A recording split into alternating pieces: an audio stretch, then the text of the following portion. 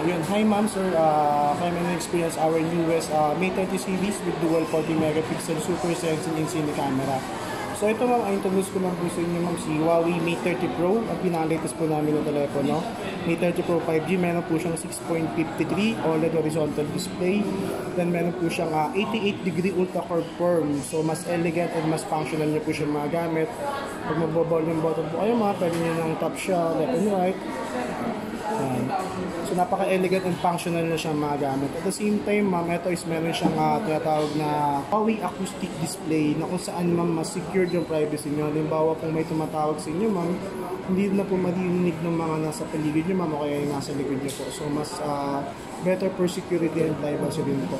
At the same time ma'am, si HUAWEI May 30 series po natin is meron po siyang HUAWEI high silicon powerful performance, which is the high silicon Kirin 990, which is worth per 7nm chipset.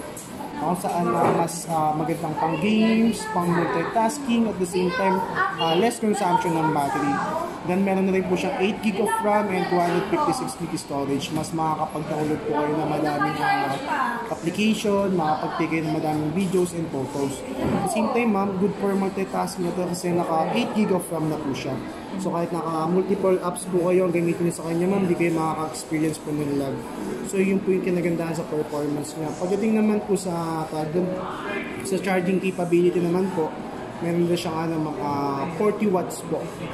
40 watts ma'am, halimbawa ma'am, ito naka 4,500 mAh to eh. 40 watts halimbawa ma'am, from 0% to 100% ma'am, almost 45 minutes lang po, fully charged na po yung telepono. So yung full charge po na yun is magagamit nyo na po siya all day, halimbawa typically use, basically use, browsing, normal games. So ganun mo siyang convenient magagamit.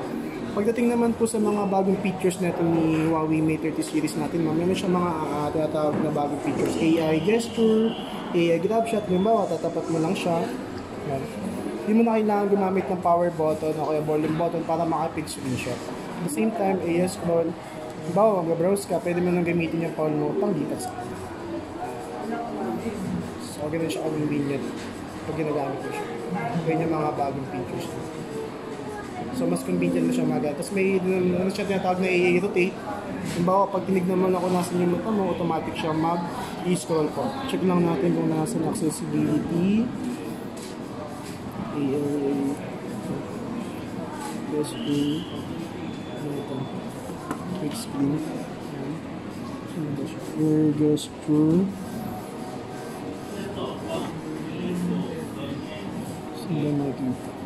screen, take a screenshot with knuckle plus naroon natin ito. Pwede ka na makapag-screenshot using your knuckle ma'am. Mga added features po.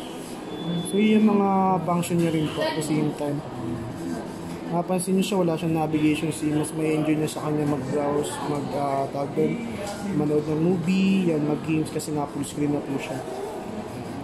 Kasi ito si HUAWEI May 30 series ma'am is naka-dual 40 megapixel SuperSensing and Cine Camera. Good for video din po siya, and pagdating sa photography, napakaganda din po siya kasi naka 1.6 focal length po siya.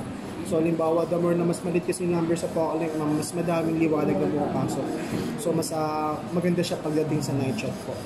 Yan, si May 30 Pro 5G po natin, i-compare po natin siya kay 4G. Si 4G kasi ang internet speed niya po, uploading, downloading up to 120 Mbps po.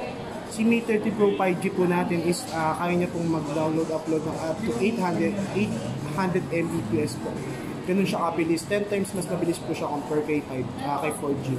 So yun po yung mga gandang features na pagaling sa HUAWEI May 30 Pro series po. So yan siya. Napaka-elegant ng design. Napaka-premium. Pwede mo siyang i-compare kay other mga high-end like iPhone 11, S10 Plus, S10. So napakaganda lang sa price na 55,980. Lang po kayo so wala po siyang Google Mobile Services. Meron na po kami sariling HUAWEI App Gallery. Si HUAWEI App Gallery po, dito po is pwede tayo mag-download ng mga application na daily needs natin like WeChat, mga ganitong application po. Kahit ako lang po. Yan. Yung mga daily needs natin, yung mga downloadable po sa Google Play Store, pwede nyo rin po i-download dito through HUAWEI App Gallery. So convenient nyo pa rin po siya magagamit. Wala pong, itong Mate series po namin is wala na talaga siyang Google Mobile Services. Yung ginagamit po namin sa kanya is HUAWEI Mobile Services. May sarili kaming gallery, may sarili na kaming browser. Ito siya aganda ma'am sa price na 55.99. Napakasulit. Thank you.